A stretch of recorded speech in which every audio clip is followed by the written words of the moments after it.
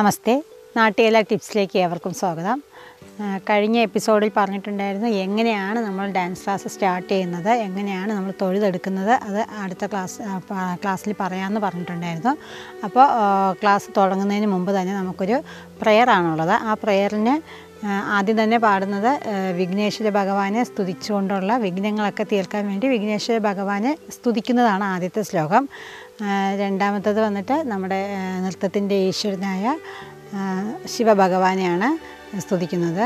മൂന്നാമത്തത് നമ്മളെ പഠിപ്പിക്കുന്ന ഗുരുക്കന്മാരെ അനുഗ്രഹം കിട്ടുന്നതിന് വേണ്ടി ഗുരുവന്ദനമാണ് ചെയ്യുന്നത്. പിന്നെ 3 ശ്ലോകത്തിലൂടെയാണ് നമ്മൾ ഫസ്റ്റ് സ്റ്റാർട്ട് ചെയ്യുന്നത്. ഗജാനനം ഭൂതഗണാതിസേവിതം കപിത്വജംഭോ ഫലസാരഭക്ഷിതം ഉമാസുതം ശോകവിനാശകാരണം നമാമി വിഘ്നേശ്വര പാദപങ്കജം. ഇതാണ് ആദ്യത്തെ വിഘ്നേശ്വര ഭഗവാനെ സ്തുതിച്ചുകൊണ്ടുള്ള ആദ്യത്തെ സ്തുതി. അടുത്ത് വന്നിട്ട് ശിവഭഗവാനെ സ്തുതിക്കുന്നതാണ്.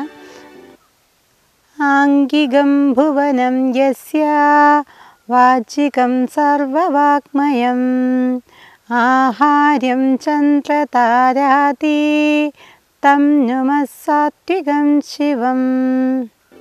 ഇതാണ് ശിവഭഗവാനെ സ്തുതിച്ചുകൊണ്ടുള്ള സ്തുതി. ഇതാണ് ഇതിൻ്റെ മീനിങ് എന്ന് വെച്ചാൽ, ആരുടെ ശരീരത്തിൽ നിന്നാണോ ഈ ലോകമുണ്ടായത്, ആരുടെ ഭാഷയിൽ നിന്നാണോ നമ്മൾ കേൾക്കുന്ന ഈ സൗണ്ട്, എല്ലാ സൗണ്ടുകളും പക്ഷികളുടെ ആയാലും മൃഗങ്ങളുടെ ആയാലും നദികളുടെ കാറ്റുകളുടെ അങ്ങനെ എല്ലാ സൗണ്ടും ആരുടെ ഭാഷയിൽ നിന്നാണോ ഉണ്ടായത്, ആരാണോ ചന്ദ്രനെയും നക്ഷത്രങ്ങളെയും ആഭരണമാക്കിയിട്ടുള്ളവൻ, അങ്ങനെയുള്ള സാത്വികനായ ശിവഭഗവാനെ അങ്ങേ ഞാൻ നമിക്കുന്നു. അങ്ങനെയാണ് രണ്ടാമത്തെ ശിവസ്തുതിയുടെ മീനിങ്.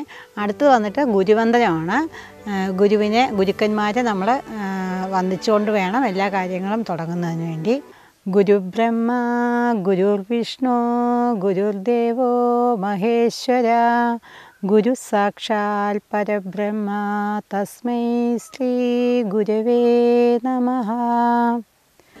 ബ്രഹ്മാവിനെയും വിഷ്ണുവിനെയും മഹേശ്വരനെയും നമ്മൾ നമിക്കുന്നതിനോടൊപ്പം നമ്മുടെ ഗുരുക്കന്മാരെയും നമ്മൾ ഇതിലൂടെ നമിക്കുന്നു.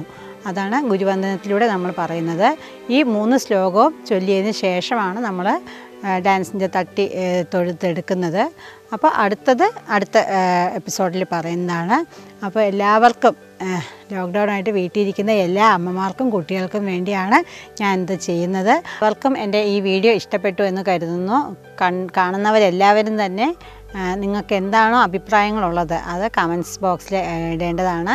നിങ്ങൾക്ക് പറയാനുള്ള കാര്യങ്ങൾ പറഞ്ഞാൽ മാത്രമേ എനിക്ക് എന്തെങ്കിലും ഫാൾട്ടുകളുണ്ടോ ഇല്ലയെന്ന് അറിയാൻ പറ്റത്തുള്ളൂ. അപ്പോൾ നിങ്ങൾക്ക് അറിയിക്കാനുള്ള കാര്യങ്ങളെല്ലാം അറിയിക്കുക. അടുത്ത എപ്പിസോഡിൽ നമുക്ക് കാണാം. നമസ്കാരം.